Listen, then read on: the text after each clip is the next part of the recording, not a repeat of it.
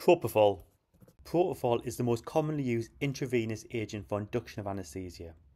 It's a phenol derivative, which means it's a chemical compound consisting of one or more hydroxyl groups bound directly to an aromatic hydrocarbon.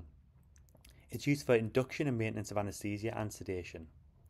It's presented as a 1 or 2% propofol formulated oil water emulsion containing multiple additives. Glycerol and soybean oil, which acts as an emulsion to increase solubility. Egg phosphatite increases stabilization. Benzyl alcohol reduces organism growth. Sodium hydroxide, and finally water for injection. It works by increasing GABA-A activity, and the doses used are variable. Pediatric doses 3 to 5 mg per kilogram as a bolus. Adult doses 1.5 to 2.5 mg per kilogram as a bolus. Doses may vary.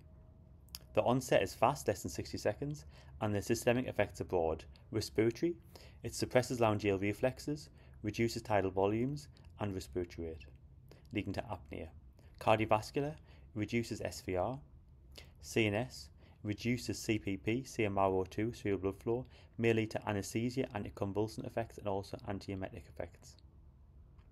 GU, reduces urine output, secondary to reduced renal blood flow and increased ADH release.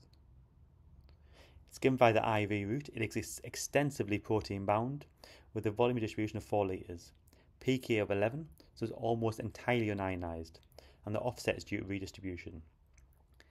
It's 99% hepatic metabolized, mainly via conjugation with the glucuronide conjugate. And it's 90% urinary excretion, with an eliminated half-life of 20 hours. Special conditions include PRIS. Please like and subscribe. Propofol-related infusion syndrome is a potentially fatal condition caused by prolonged exposure to propofol, which leads to uncoupling of oxidative phosphorylation, leading to skeletal and cardiac tissue damage. As a result, this results in rhabdomyolysis, leading to hyperkalemia and metabolic acidosis, leading to arrhythmias and weakness, and even cardiac failure. The risk factors: young patients less than 18 years, low stores of carbohydrates, prolonged exposure of propofol, the use of vasopressors, steroids, and severe disease. Management is mainly supportive and stopping propofol. Prevention: use short durations of propofol if clinically indicated. Maintain carbohydrate intake, avoid in pediatric populations, and use a dose of less than 4 mg per kilogram per hour.